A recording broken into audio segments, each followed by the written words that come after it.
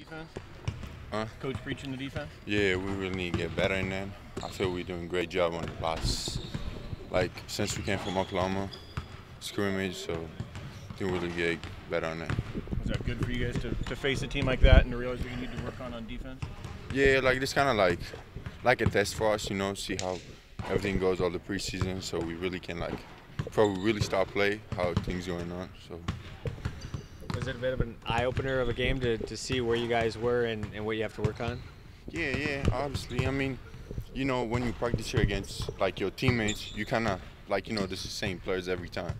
And when you face this team, who they were a really strong team and obviously good, so it's kind of good test for us. So now we can see what we need to get better in. No score kept in that one. You feel like they got the better of you though? No, I mean, I feel we played really good, but I can say who won or who lost because we scored. Where have you improved the most since you've gotten here? A lot of guys said you put in a lot of work and put in off the field, on the court, off the court.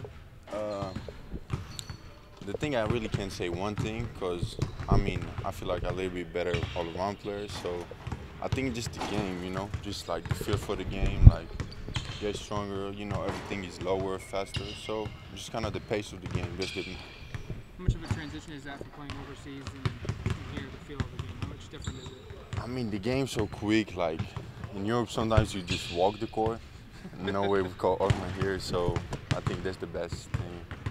Is defense the toughest part of the game, though, right now for this team and for you? Yeah, I think so. If we're going to, offense always going to come because we got so much good scorers on the team, so if we're going to pick up the defense better, I feel we're going to be really good.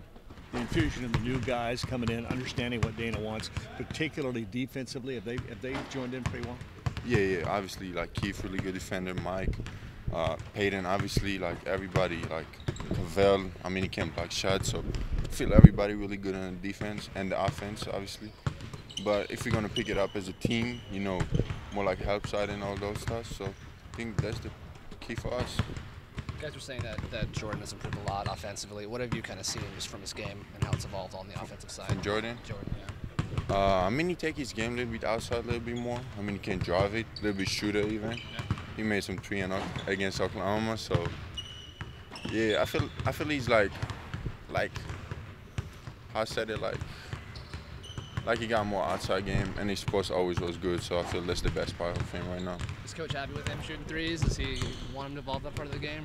I don't know. If it's a good one, I think you will always tell him to take it because he works on it a lot, so I feel he can't take those shots, yeah.